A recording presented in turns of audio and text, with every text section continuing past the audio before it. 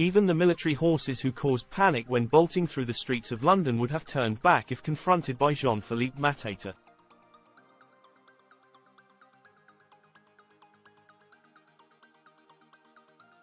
Here, it was the turn of Newcastle's defenders to be spooked, and it was the Crystal Palace match winner who alarmed them so.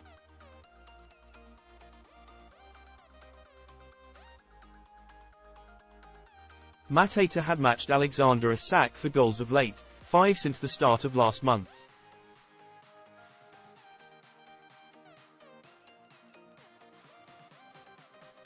He, however, has not been linked with £100 million moves to Arsenal.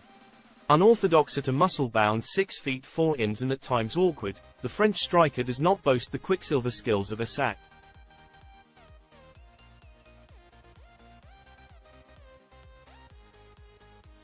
But everything about the 55th minute goal to set Palace on their way to victory. The one-touch exchange with Jordan Ayew and rolled finish into the bottom corner. His opposite number would have admired.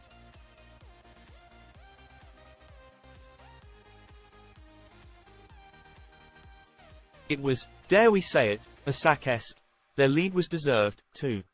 While clips of its climax will feature only the crisp 1-2 between Mateta and Ayew that made mannequins of centre-backs Fabian Schär and Dan Burn, it was the incision of Eberechi Ez that created the opening.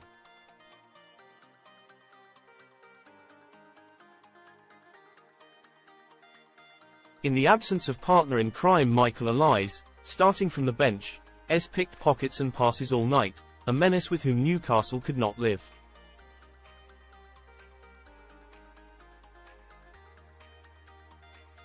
The same could be said of Mateta, who followed on from his 2 goals in the 5-2 win over West Ham with another double to take his tally for the campaign to 14.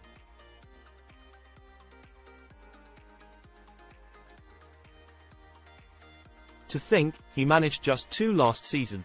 Mateta settled the contest 2 minutes from time when sweeping home from a Will Hughes pull-back.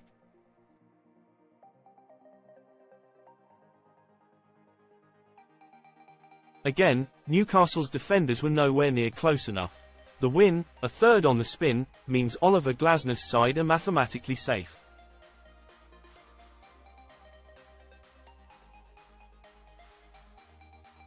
I could not believe what I saw. There were moments Newcastle could not get out of their half, said the German, whose side swarmed all over their opponents.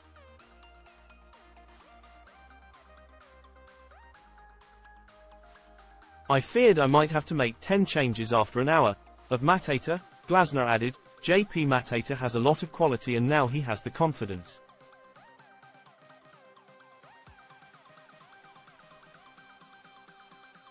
For Eddie Howe and Newcastle, this was a dent in their European aspirations on a night when they were slow of thought and movement and did not really threaten until a 95th minute shot from Anthony Gordon.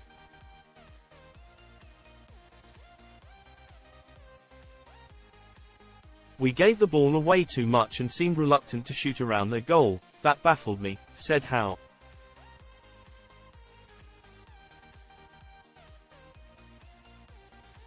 None of our game was in a good place.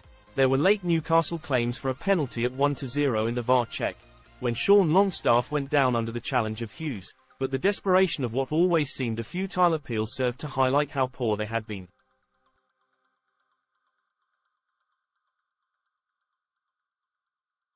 Palace would have led inside 5 minutes if not for Schär's goalmouth block to deny Joachim Andersen.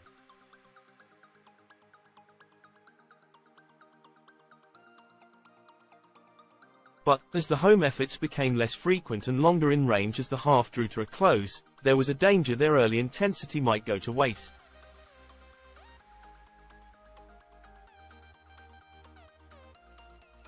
Enter Mateta, running riot through the heart of Newcastle's backline, much like those horses had done through this city earlier in the day.